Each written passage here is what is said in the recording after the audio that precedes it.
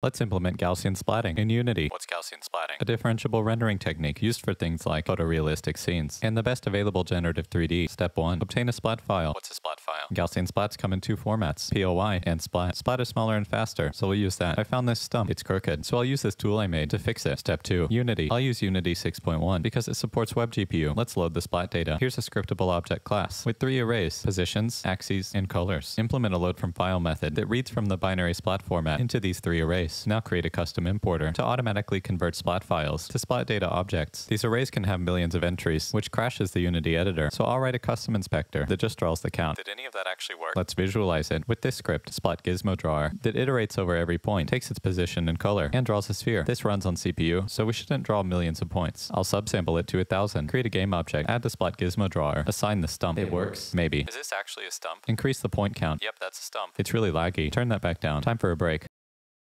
Step 3. VFX graph. We can't draw millions of points on CPU. We need to use GPU. Fortunately, Unity has a solution for that. VFX graph. Install it. Create a single burst VFX graph. Delete most of the template and just render a single point. Yep, that's a point. Unfortunately, it only lasts a second. So in the update context, set age to 0. Now it lasts forever. Wow. But I don't want to render just one point. I want to render all of them. How do you actually get the splat data from the scriptable object to the VFX graph? Create 4 properties, a uint called count and 3 graphics buffers, position, axis, and color. Now create a script, splat data binder, a VFX binder that binds splat data from the scriptable object to the VFX graph. Also revise the splat data to allocate the graphics buffers. Don't forget to add component, expand this box, and assign the stump. Now these arrays are accessible from VFX graph. How? Assign count directly, increase capacity to millions, and for the graphics buffers, use a sample graphics buffer node with the particle ID. Now convert position to world space and assign the position. Do the same for color and alpha. Let's see if it works. Not bad. Currently these points are all perfect circles, facing the same direction. To fix this, I'll also sample the axis buffer, 3 axes per particle, transform them to world space, and assign them. The points are really tiny, so set size to 6. Now the points are rotated and skewed, as they should be, but there's an issue. When looking parallel to a point, it disappears. This isn't how Gaussians should behave. They should look like 3D blobs from any direction. To approximate this, I'll reorient the quad with this custom HLSL node that finds the best axis pair to suit the current view direction. This creates some noticeable flickering, but we'll ignore that. Now instead of drawing dots, let's draw Gaussians with the custom shader graph. I'll add an input color assigned directly to color. Then for alpha, take the quad UV, use tiling and offset, so instead of 0 to 1, the coordinates go from -2 to 2, the approximate range of a Gaussian distribution. Then I'll take the dot product of this with itself to get the square magnitude, then take the negative exponent of this to get a Gaussian distribution. I'll multiply this by the input alpha and connect it to output alpha. Now back in VFX graph, I'll switch the output unlit quad to an output shader graph quad, choose the Gaussian shader graph, and connect the current color. Let's see if it works. It doesn't. I forgot some things. Convert color space from gamma to linear. Set render face to both. Check supports VFX graph. Set VFX graph sorting mode to auto. Distance the camera. Turn off tone mapping. And replace the skybox with solid black. Now it works. Wow. Now what? Let's blow it up by setting a limited lifetime, adding some turbulence scaled by initial height, then multiplying color based on distance from the initial position, and decreasing size over lifetime. All this code is open source. Link in description.